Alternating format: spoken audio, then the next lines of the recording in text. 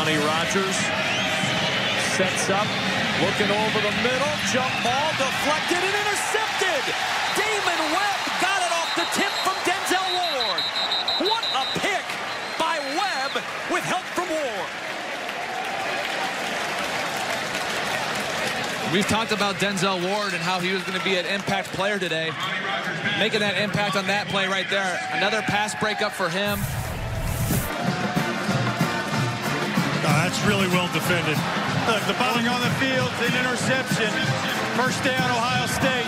And this is exactly what Ohio State's secondary needed. All they've heard about for weeks is their pass defense. And to come out here, regardless of who you're playing, and get some interceptions, what it does is it gives you confidence. Now they're going to go in the next week and practice. All that noise will quiet down a little bit.